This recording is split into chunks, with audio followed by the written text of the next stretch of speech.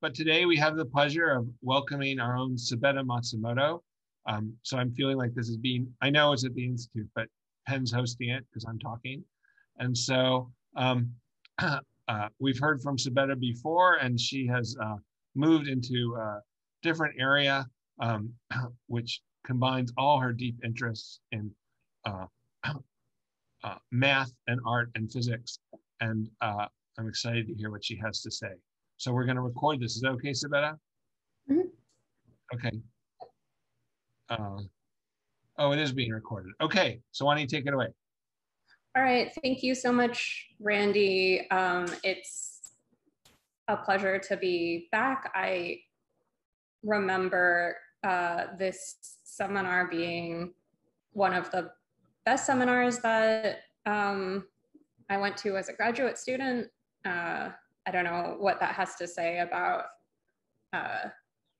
my grad school experience, but I really enjoyed these seminars a lot.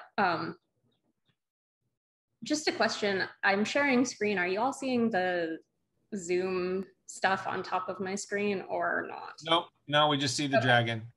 Okay, cool. So I guess I will be telling you a bit about work that's been going on in my group for the past several years. We are trying to look at knitting and textiles from kind of 2 points of view, from the point of view of a mathematical question and from the point of view of a sort of geometric physics-y question. So I know this is a topology seminar, so I'll probably try to focus a little bit more on the former question, trying to come up with something of a grammar for knitting, which I guess just so I'll walk you through what knitting means, but this doesn't apply to weaving or crochet or other textiles. I'll just say that up front. Before I get started, I do want to point out the wonderful members of my group who contributed to this, this pair of stories, although they are now mostly no longer part of the group. I guess you all, well, most of you I'm sure know Shashank Markande, who has now joined the soft matter theory group at Penn, and he's the main student who worked on the knot theory project. So that'll be the first vignette.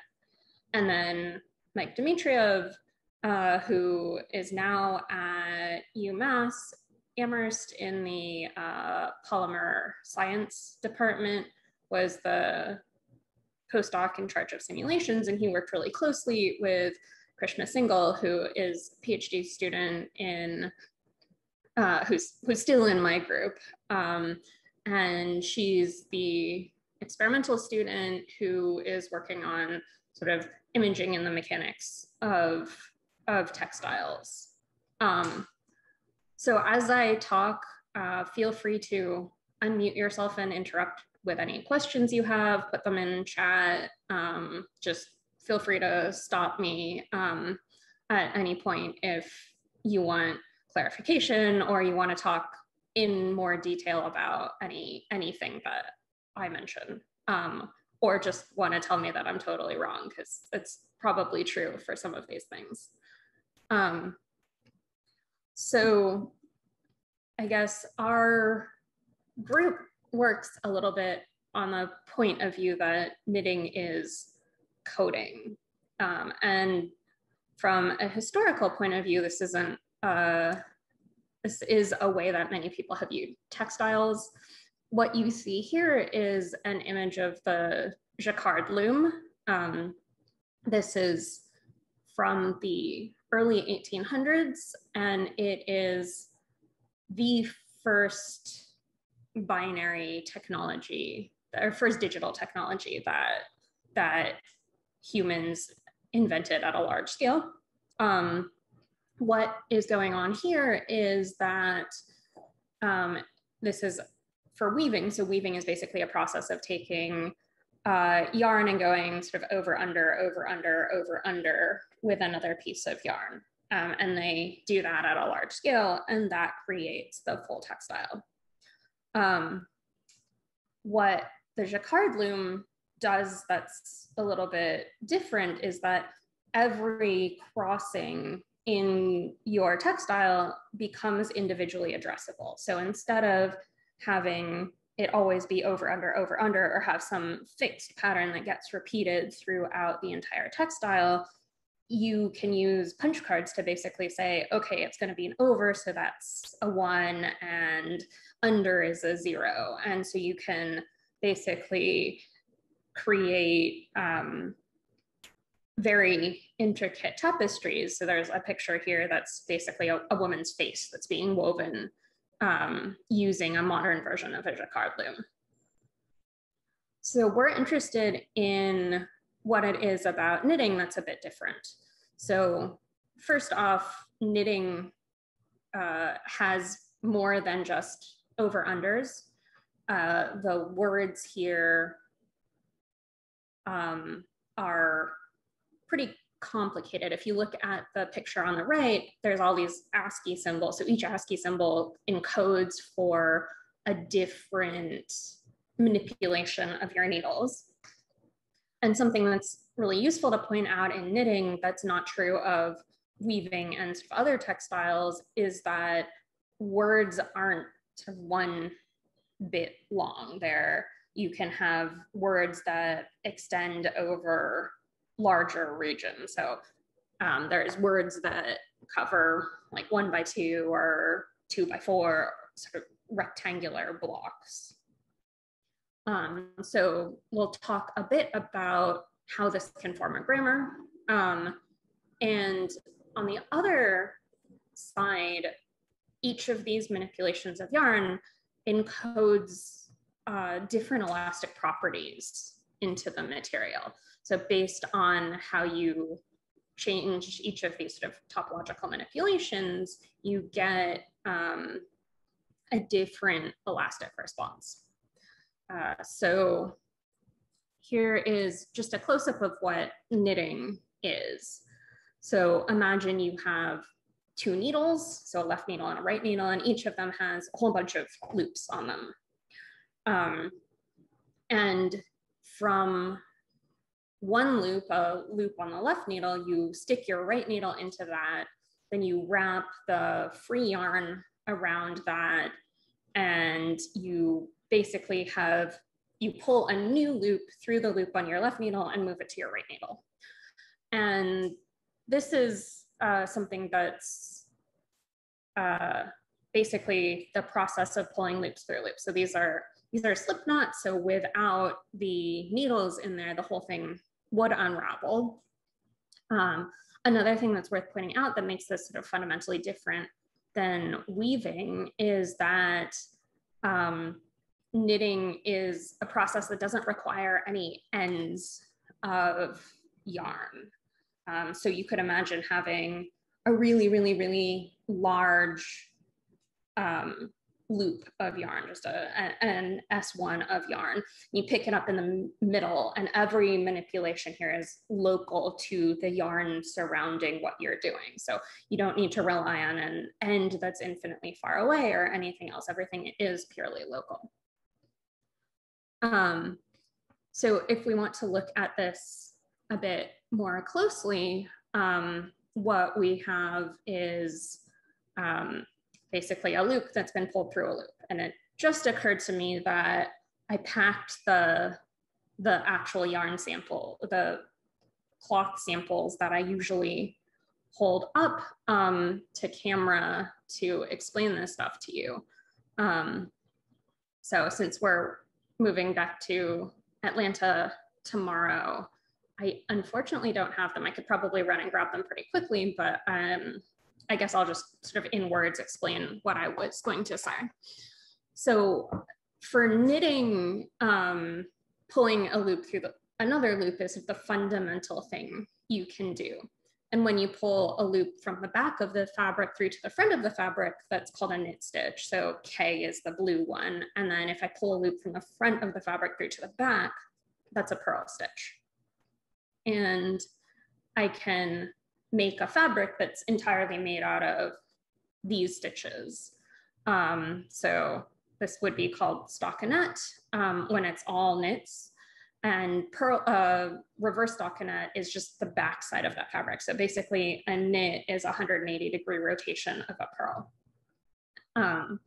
So fundamentally, these two fabrics are the same thing. But it's interesting to note that when you make different patterns just using knits and purls, you have really strikingly different mechanical properties. So the fabric I just showed you, stockinette, to be honest, I don't even need to hold up a sample in front of you because all of you are, I'm sure, wearing something made out of this. If it's usually called jersey. If it's machine produced, it's stockinette when it's hand knit. I'm mostly a hand knitter, so I'm going to use that terminology. I know a lot of other people, Randy's group, Geneviève, they do machine knitting, so they are likely to refer to things in a slightly different language than I do, although I think everything I'm going to say sort of loosely applies to what they're working on as well. And I'll point out the differences as we come to them. But so stockinette is t-shirt material. It's the same, it's a sort of material, it's t-shirts, socks, underwear. It's just the really common anytime you're wearing something stretchy, like my dress is made out of it, you know, things like that are going to be made out of stockinette. These other three samples I have are different ways of pairing them together. So garter stitch is where I have alternating rows of knits and purls. So I get kind of this, like, if I look sideways, I'd have a little bit of a zigzaggy pattern going up and down. So that's really stretchy vertically, and is pretty stretchy horizontally. I have ribbing where I have columns that are alternating knits and purls. And this is just really, really, really stretchy. This is completely an accordion type thing. So the picture I'm showing you here that says like 1x1 ribbing is virtually identical to the picture that says stockinette. And that's because all of the stitches that are purl stitches are actually forming kind of these pleats that are on the back of the fabric. And then seed stitch is the checkerboard lattice of all of these. And this is sort of an intermediate stretchiness. And I should point out that that stockinette is actually the stiffest of all of these. This is somewhat surprisingly, I guess, is the stiffest. And it turns out that each of these other fabrics have been used for many centuries, if not millennia, because they have these different mechanical properties. So ribbing is used places like cuffs or collars. So places where I need my wrist, like the fabric around my wrist, to stretch a lot so it can fit my entire hand through, but I don't need like a huge baggy cuff. I want it to be pretty snug to the shape of my wrist afterwards. So ribbing is something that's used there. Garter is actually named because of garter belts, and stockinette is named because of stockings. So these have elasticities in different directions. So garter belts, you do have more of a vertical pull, but you want it to be a little bit stiff so it doesn't fall down your leg. So all of these are really created for their mechanical properties. So before we get into the mechanical properties, I know I want to talk about the topological properties. So this is a fundamental translational domain of a knit stitch. And so what I'm going to show you is it seems like it matters how I connect these up. So I'm going to show you two animations that look like they're going to give me different structures. So first I'm going to take this same object and I'm going to wrap the top and the bottom of it sort of around to the front and the left and the right around to the back. So first the left and the right are going to sort of extend so you can see what's going on, and now the top and the bottom are going to wrap around in front of that, and then the left and the right are going to continue to wrap around behind that.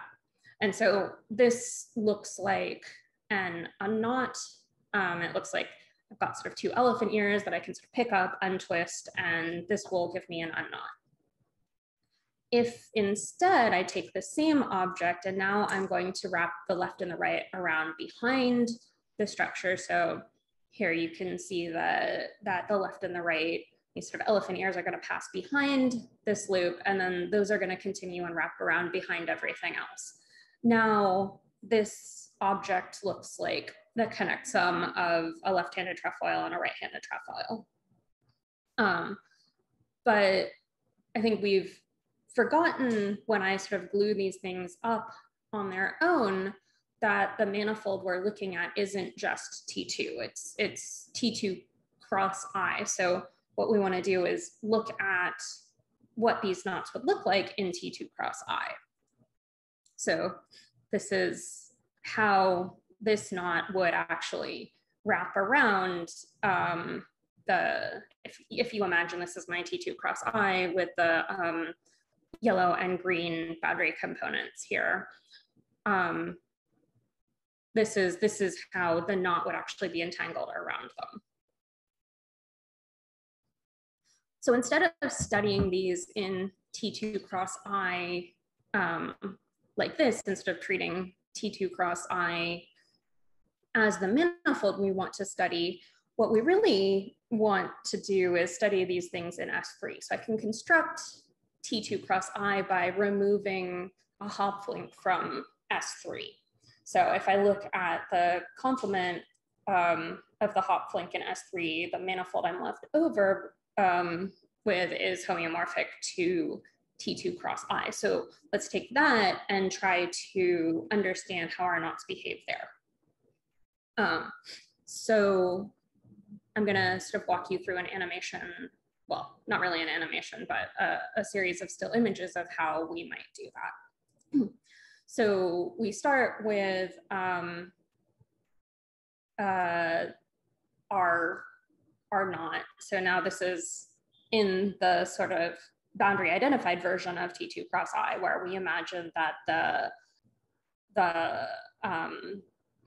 green side and the green side are glued together and the red side and the red side are glued together. And then all of the black components in the corners are a single component.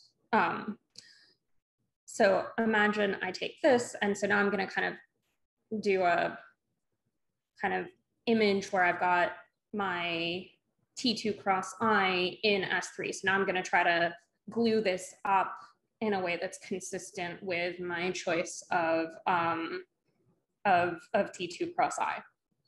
So I start out with my knit in here, and what I'm going to do is I'm going to wrap the green sides around and glue them so that they link with the green component of my hop link. So that's going to create this structure here. And I'm going to do the same thing with the red side. So I'm going to sort of first just pull this up so you can see that I'm really going to wrap it around that the red component of the hop link, and I end up with this. So this is great because you can now see that that those sort of boundary surfaces in that original version of T2 cross I are really just annuluses in S3, and there is a single black line that joins those two annuli. And so I can put this into more standard planar projection, and we can now use this to study it. So what I've basically done is I've got the inside of the dashed lines is my original knot, and then outside of that is sort of a gadget that tells me that actually this is a link that is in T2 cross I, but now I'm studying it in terms of S3. So I can use snappy and all sorts of things like that. So we wanted to understand what can be knit. So what things can I put inside this black dashed domain? And what will those, what is possible for knitting? So this is what Shashank spent about 50% of his PhD thinking about these sorts of questions.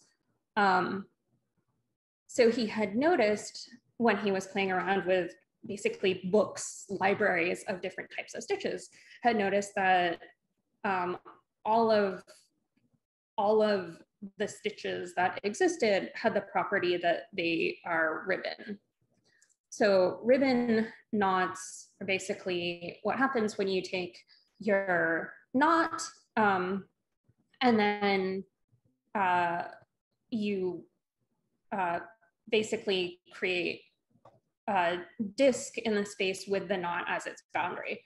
And you can only have certain types of singularities in it, which are called ribbon singularities, which are basically where the purple passes through the green or the pink passes, or the blue passes through the pink. So you can only have a full length strip of your, excuse me, a full width strip of your knot that passes through any other portion of that disc. So basically you can't have these X-style crossings. That's not allowed.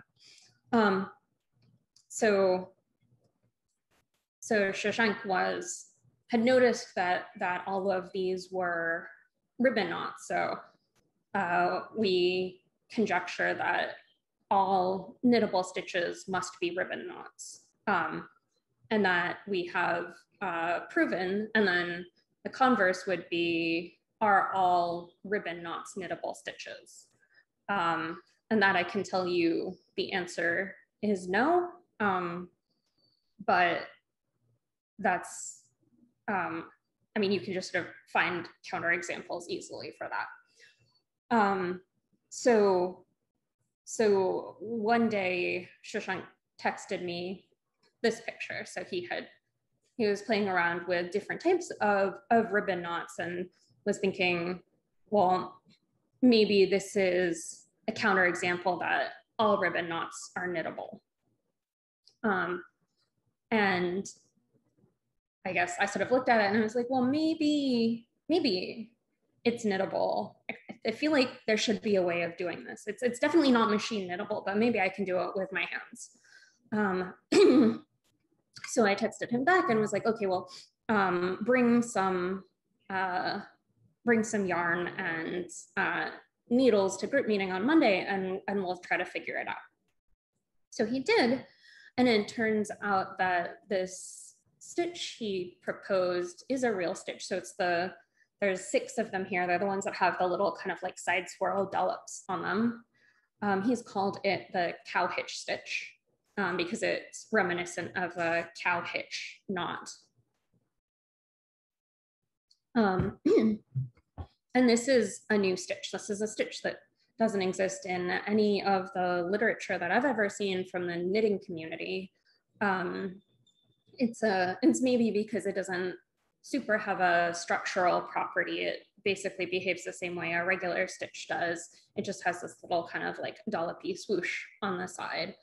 But the idea was that he was able to use the mathematics of knitted stitches to come up with an idea or a new stitch. So this is the language of math giving back to the knitting community. And this is, I think, something similar. If any of you are jugglers out there, the same sort of thing happened in juggling, where people, I guess several mathematicians who were also jugglers had independently come up with a notation for juggling.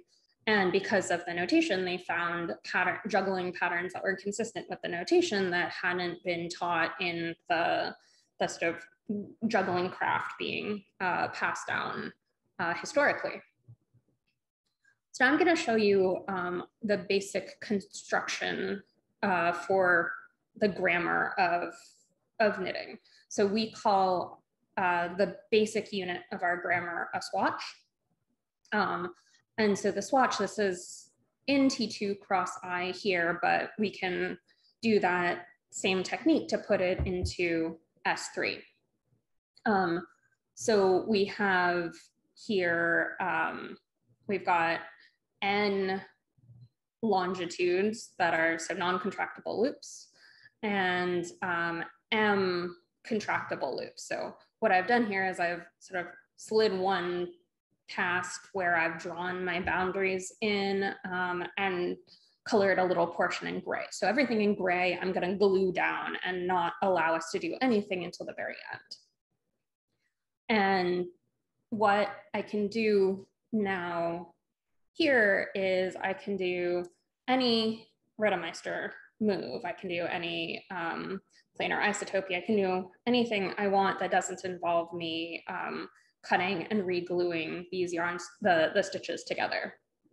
So the example I show has some Rittmeister 1 moves. So basically looping and unlooping things, Rittmeister 2 moves, where two segments of yarn sort of can pass over each other, either with one in front or the other in front, or Rittmeister 3 moves where you have 3 pieces of yarn and you can slide one of them past the crossing made by the other 2. So we can do whatever we want from these in any combination.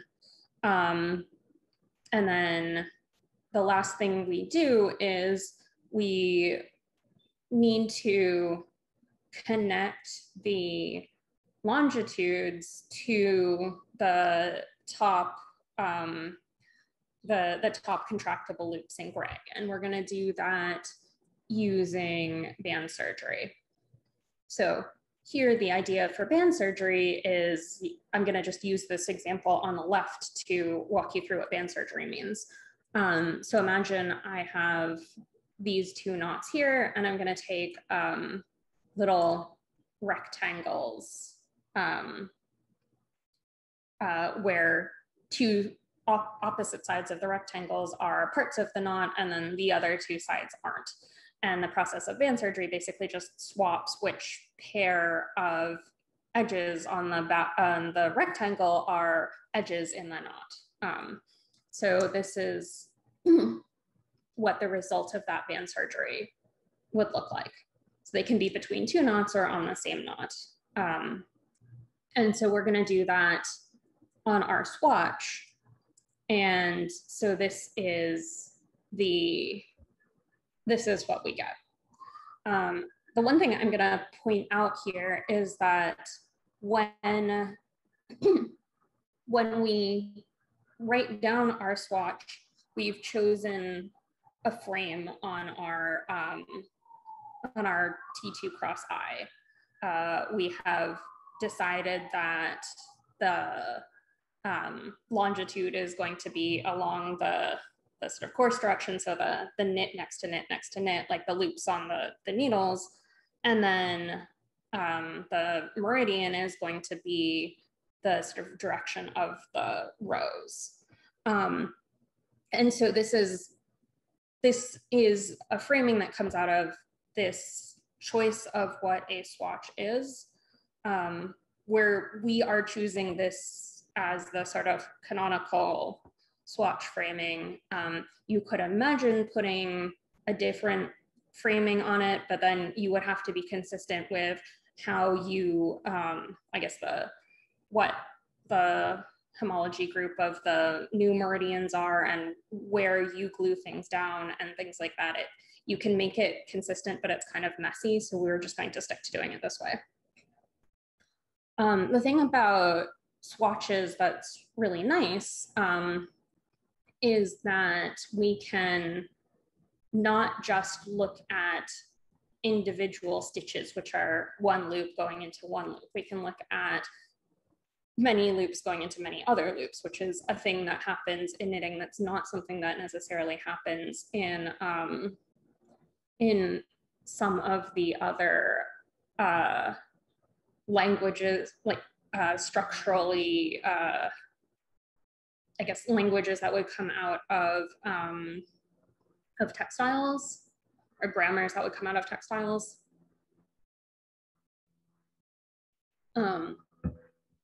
And so the idea for swatches, I guess I don't have a slide for this, but the idea that Shashank has been currently working on, or I guess is just finished up on and presented at March meeting about is ways of turning swatches into a grammar. So there's basically a way of doing, I guess, surgery on the three manifold complements of the links in in S3, where you basically either cut along the longitude or cut along the meridian and glue multiple knots together that way. And this is basically a process in the swatch that is akin to finding all sorts of little mini swatch bricks and assembling them into a larger composite swatch.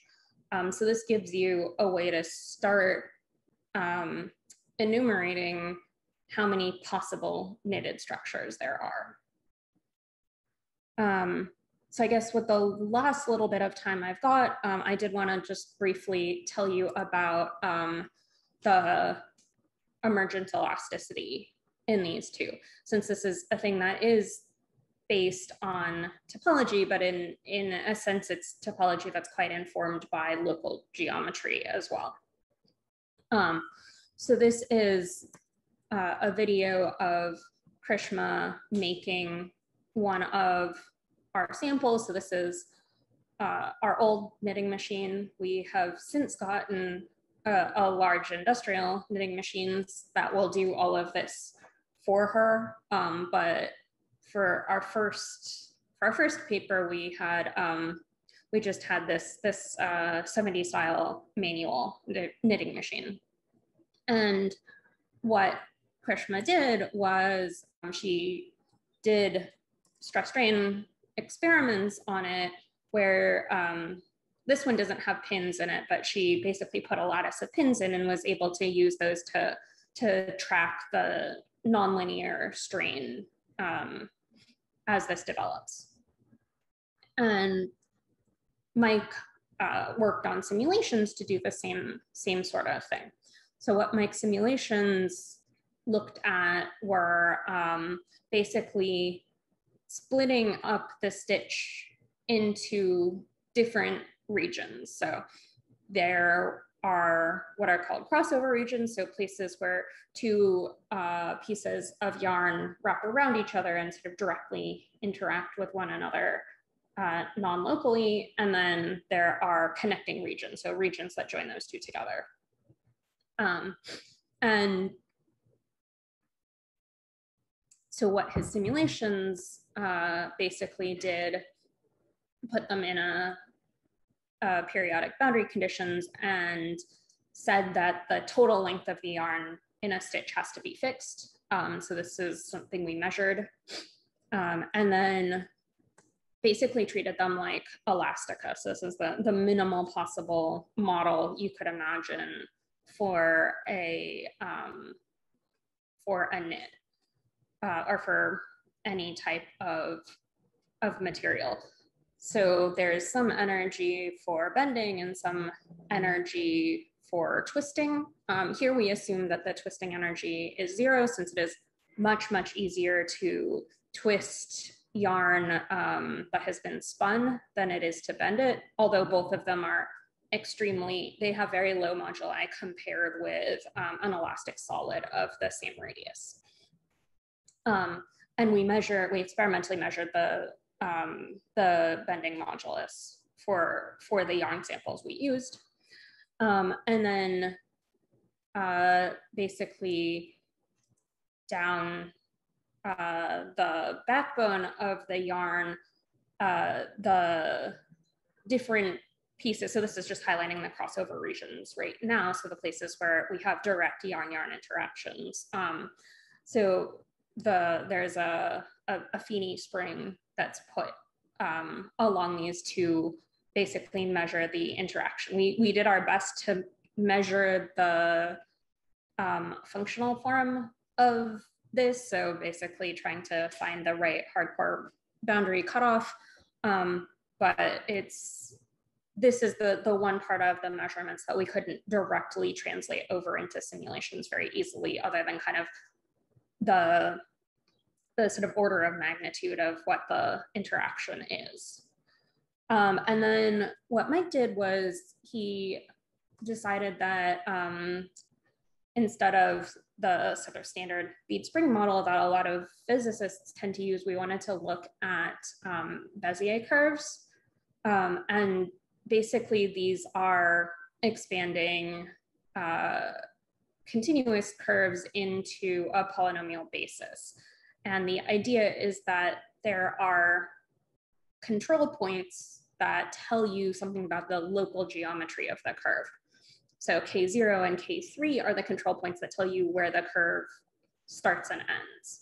And then the vector connecting K0 to K1 is the tangent vector at K0, and the vector connecting K2 to K3 is the tangent vector at K3. And then you can have higher order Bezier curves that have more control points that would control curvature and other moments in this expansion.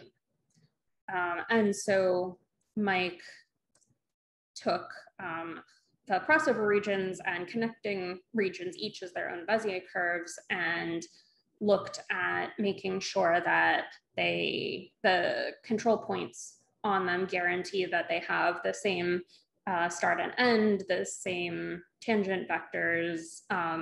Turns out that for the solutions to converge, we didn't need to super worry about them having the same curvature, although we ran samples both ways and it took significantly longer and didn't produce a noticeable difference in the elastic modulus. So mostly we just went with the fifth order Bezier curves. And so this is what the minimal energy configurations look like for each of these. These to the eye look very similar to the knits I showed at the beginning, if you sort of examine them next to the photographs. And Mike also went through and did the same experiments on these new textiles. So he did the same uniaxial stress strain experiments and measured the elastic response. So these are the results we get for the stress strain curve. So this is quite a lot to take in at once. I'm gonna try to break it down. So on the right of the y-axis here, we are looking at the response in the extraction to a force in the extraction. And to the left of the y-axis, we're looking at the response in the y direction to a force in the extraction. Each of the lines in here is color-coded based on which fabric sample it comes from, whether it's stockinette, garter, rib, or seed. And the curves here are open symbols are the simulation, closed symbols are the experiment, and both of them are fitted to a self-consistent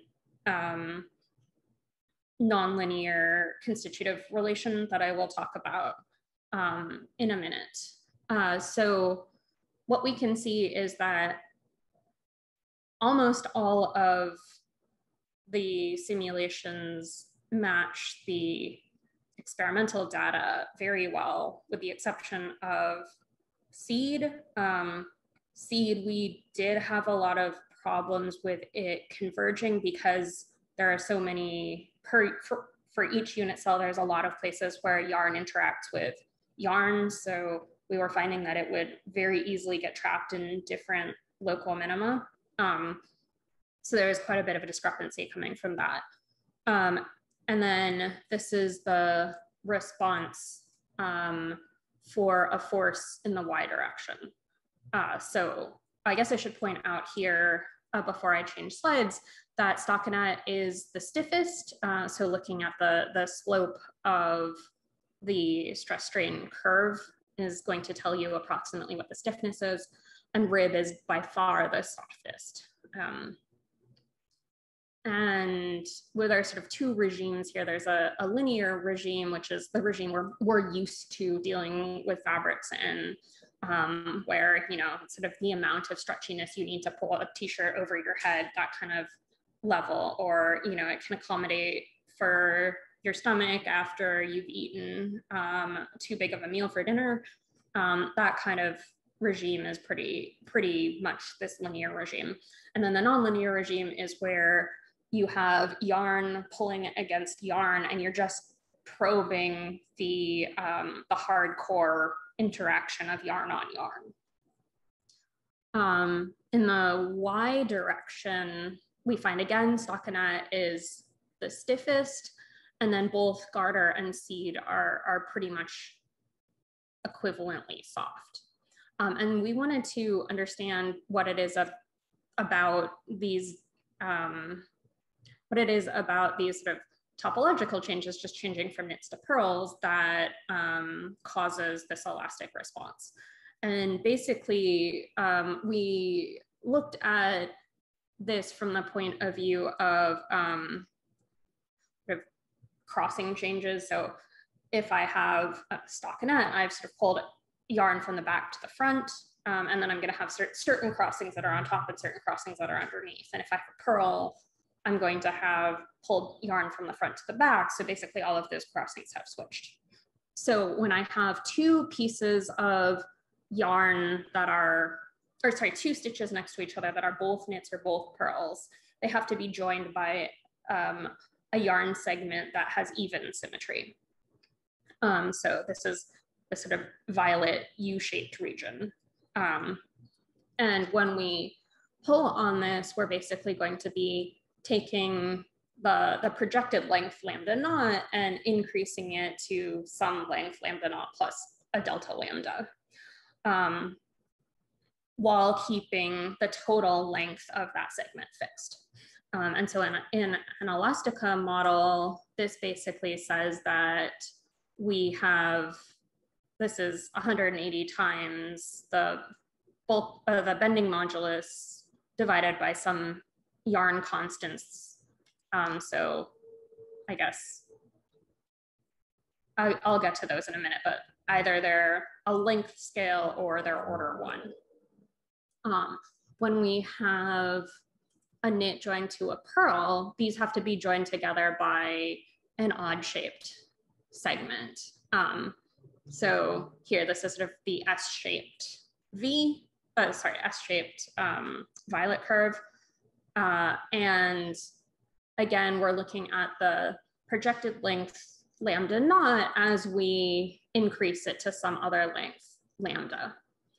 And for this one, there's some bending deformation that happens, but primarily there is a soft mode that allows this curve to rotate, so the angle phi can basically decrease without causing much deflection in the yarn.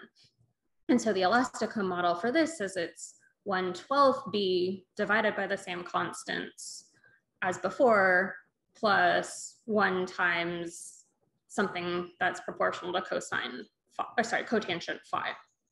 So basically, the order of these, the even shaped region is about 15 times stiffer.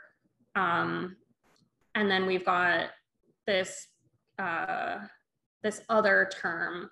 So cotangent phi kind of makes sense. So if it's perfectly straight, it costs 0 energy to wiggle back and forth in this linear regime. But if it's perfectly horizontal, it's going to take infinite amount of energy to stretch because this yarn is inextensible. And so this is what we get. So when it is mostly in this sort of vertical to about 45 degrees, we're going to have, this is going to be order 1. So we're not going to have additional, much additional stiffness coming from this. And so we can look at our stitches on the 4 basic fabrics and look at how these symmetries affect them. So stockinette is even when we're looking at it stitch by stitch, and it's also even when we look at it row by row. So this kind of makes sense why it's going to be the stiffest. Garter is even when you look at it stitch by stitch, but it's odd when you look at it row by row. And so it is pretty soft in that direction. Rib is odd when you look at it stitch by stitch. And you'll also notice that the that angle phi, that's sort of telling you how vertical it is incredibly vertical here. So it's almost pi over 2. And then it is even symmetry when we look at it row by row. Seed stitch is odd symmetry when you look at both. But compared with rib in the x direction, in the stitch by stitch direction, you'll notice that the that phi is approximately pi over 4. So this is going to be quite a bit stiffer, at least a factor of 2, if not more stiffer than the rib, just based on this like hand wavy Elastica model. And so we also wanted to, the last thing I'll tell you very briefly is the idea of trying to come up with a constitutive model for these. So this is based on the idea that we can get out a length scale. So we call it basically bending length, depending on what external force is applied to each of the samples. So if you have sort of no force on your sample, you've got a really large bending length that's sort of pretty evenly distributed across the yarn. So it's of order the stitch size. As you pull really tightly on it, the bending length decreases until it's of order the yarn size. And so these are the sort of 2 regimes we noticed in the elastic, in the stress strain experiments. And so we can come up with a model that kind of looks at this. So if we have, this is our simplified Elastica model. So we've got just curvature squared for the energy and a Lagrange multiplier to maintain the length constraint. And we look at these 2 and we're able to pull out a length scale from the bending and the tension. And in the Elastica limit, we can look at what happens if we have some yarn of length L with tangent vectors T0 and T1 at some length, some sort of fixed length R. And then you want to look at how much energy it costs you to go from R to R plus delta R. And so that energy scales like 1 over 1 minus R over L. So R is the length between the endpoints, and L is the length of the total piece of yarn. And so we can add these together. Basically, the stress strain model coming from that is going to give us the high tension region, and then the low tension region is this linear regime. So currently we've just fit to what these elastic constants are, and in the future we're going to try to unpick from the microscopics of the problem how we can basically work out what these are from the point of view of both the local stitch topology and the measured parameters of the yarn. And this is something we can put into just any old finite element model. And so this is both the model and the equivalent experiment shown on top of each other. And the thing that we also want to do next is going to be to look at what topological defects do to these. So if you imagine that knits are a crystalline material, what happens when you break that crystalline order? And so this is something that's built into how you create knits. You can have increases and decreases, which are basically like dislocations. And you can have what are called short rows, which act like disclinations. So dislocations are basically adding in extra rows, and disclinations are places where the orientational order changes. And so we'd like to study how these work both in the knot theory picture and elastically. And then we also want to look at this as a way of understanding both in-plane and out-of-plane deformations. So here we've definitely violated the crystalline order in both the three-dimensional bunny head and the two-dimensional scarf. So we'd like to see how defects sort of play a part in creating this type of geometric deformation. So sorry, I think I've run a teeny bit over time, but thank you so much for your attention. And I'd be more than happy to take any questions that you have.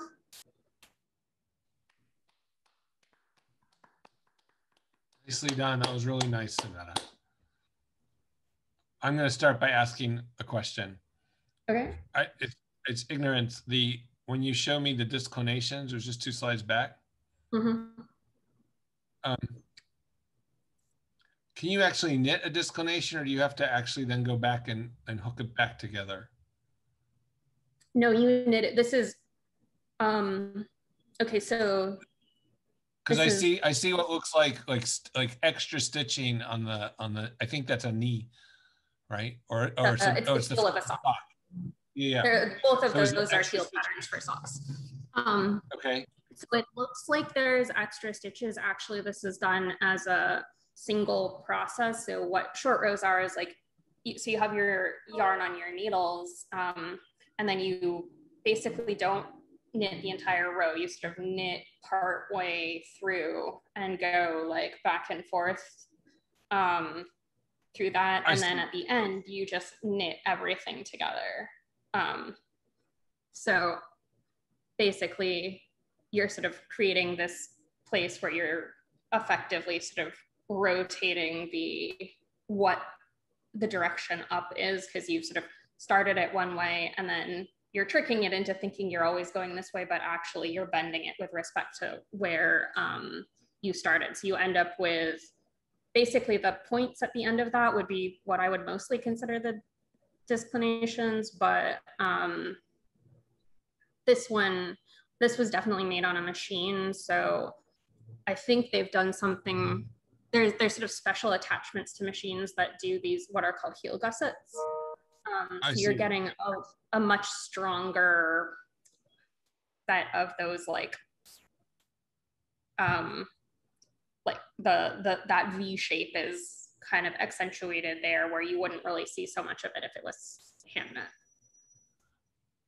I understand. and then a broader question. So when we think about machine knitting things, we think there's the two directions. There's the knitting direction, and there's the direction that the needle goes back and forth. And I never remember which is which. One is coarse and one is weft, but I don't remember which is which. Yeah, that's coarse, and then this is whale.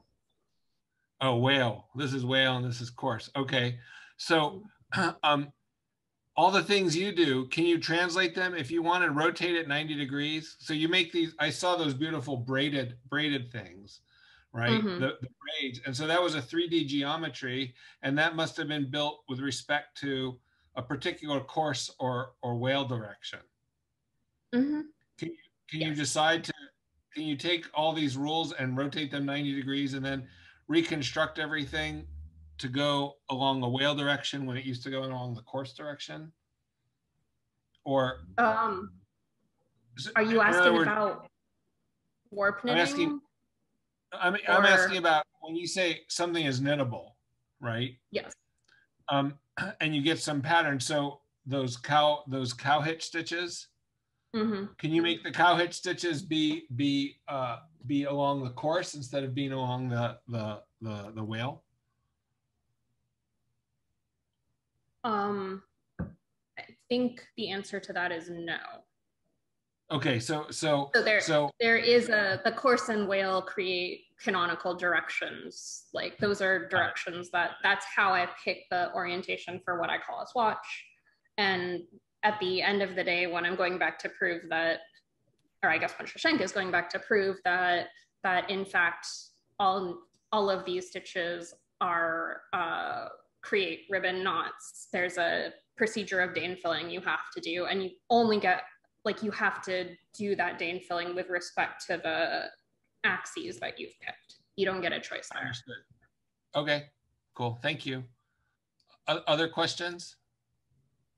Eleni raised her hand. Yes, I have a quick question before I ask my question. It was a fantastic talk. Thank you so much. So my question has to do with, I don't know what I would call it, robustness, right?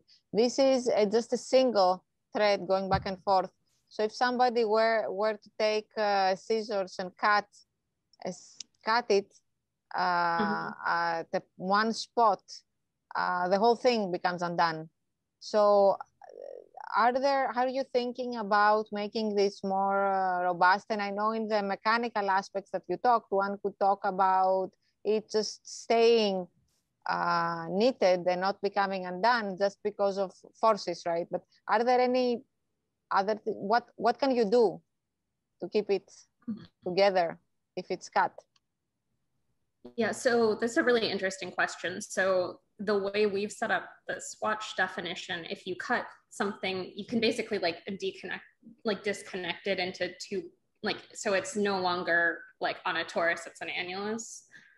And you can sort of do that multiple times. You have more annuli because you're basically only cutting a single one of those longitudes. But you can't undo the whole thing that way.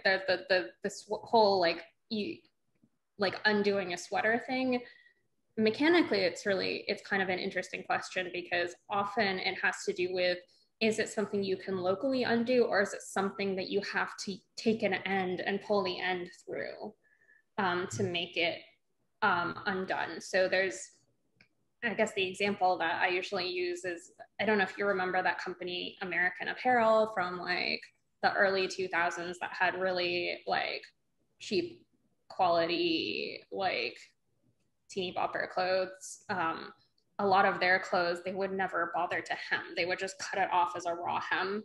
So you would think that anything you get loose there would just completely unravel their clothes. But actually, it's reasonably mechanically stable, because just generically cutting things is not going to put it in a place where everything can locally be undone. You really have to go a long distance to pull like an entire large piece out before you can get there. And you have to do that like at multiple places.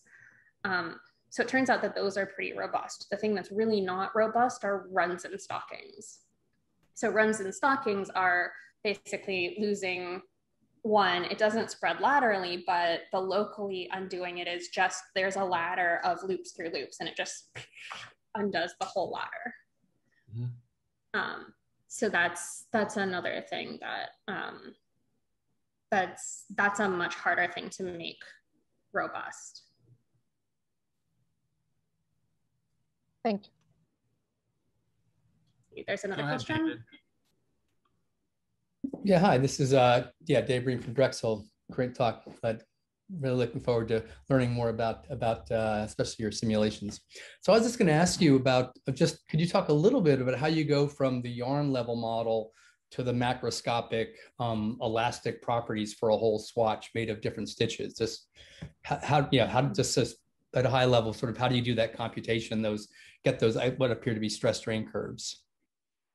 Yeah, so right now, this is a model that's pretty similar to the way a lot of sort of polymer science models works. They look kind of at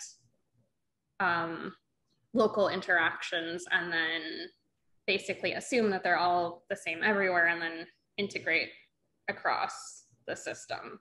So in our case, so we've basically done the same model. We say like, okay, well, there's certain costs, like when you try to make this longer than that, then it has to diverge this way. So we put in a constraint that measures the right divergence. And then there's always a linear piece. So it's basically this sort of, we're basically just expanding about the soft directions, like the linear direction, and then there's an expansion about the divergence. And we've basically just taken the first order of each of those and added them together. So that's the really high level thing. There's microscopic, there's a sort of microscopic justification that comes from when you do this on Elastica, you can basically work out what happens for individual pieces under certain constraints and then try to scale that up based on basically looking at sort of some dimensional analyses pretty much. You keep the same functional form and then you sort of do dimensional analysis for each of the rest of the parts. We really want to be able to make this a proper microscopic model. So everything now we've got like a lot of fitting parameters. I think we've got like, for each of them, I think we've got like a fitting parameter for the linear piece and then 2 fitting parameters for each of the divergent pieces. They do it self-consistently so that the stretching in the x direction and stretching in the y direction have to have the same fits for both the x response and y response.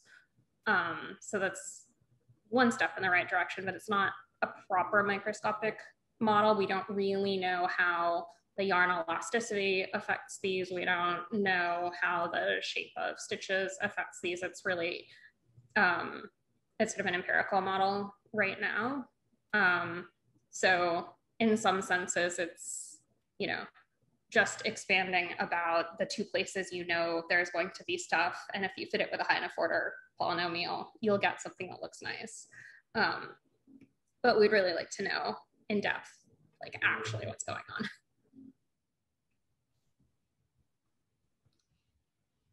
Okay, Shiyu has a question, go ahead. Hi, thanks for the wonderful talk. It's really interesting. I have a question that I'm not sure is proper to ask, but do you consider, we know that when we wash the sweater, the yarn will shrink. So will the different topology change how much it shrinks? Oh, that's interesting. We have not thought about that. So I can tell you a little bit about the microscopics of what happens when it shrinks. It's a little hard. The friction, right? Yeah. So what happens? So some things shrink and some things don't shrink. So the things that, it's like a polyester sweater isn't going to shrink, but a wool sweater is. And so what happens is that in like mammalian hair or fur fibers, they have these like little barbs on them. It's like if you like pull your hair like the wrong direction, it gets like, it's like really sticky all of a sudden, but if you pull it this way, it's soft. So what's going on is there's these little teeny microscopic barbs on your hair that kind of come out, and they can entangle with each other. So when you are washing it, you're sort of agitating it, and basically you get a barb from one part of the fabric that like catches with a barb on another part of the fabric that kind of like pulls these bits together. So you have to have this like, it has to be like hot water like releases those barbs, and then all of the agitation of it means that you get this sort of like inelastic process where like the pieces of the material that aren't necessarily right next to each other when it's flat come into contact, and they can touch, and that's how it like shrinks. Like those touch, and then these touch, and then it just starts like pulling pieces that are not next to each other together. So I think that's it's a really, really interesting question. I have not thought about how this yarn scale level understanding works with that. I think it's a great question, because a lot of people do different types of, I guess in the yarn industry, they call that felting. There's like different types of it. There's like needle felting, and then felting from sweaters, and you might want it shaped and you might not. And so I think from an industrial point of view, that's really, really an interesting question. I honestly don't know all of the ways that they use it to even begin to start answering that, but it's a really great question. I actually hadn't thought of that one. Thank you. Yeah, no, so right, you might say, in particular, if you want something to shrink, you might want it to shrink isotropically, right? Mm-hmm. You might not want it to shrink in, so that all you have to do is stretch it back out. You want your socks to stretch, isotropically, so you just have to pull them harder over your feet instead of just getting long and skinny. Mm-hmm. Yeah, that's cool. Yeah.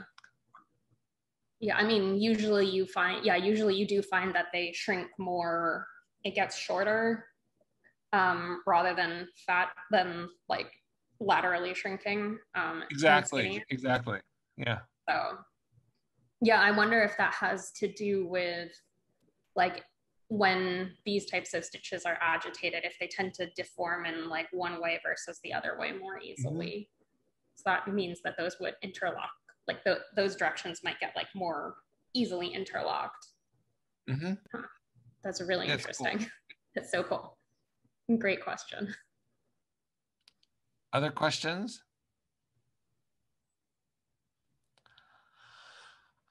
Well, if not, let's thank Elisabetta again.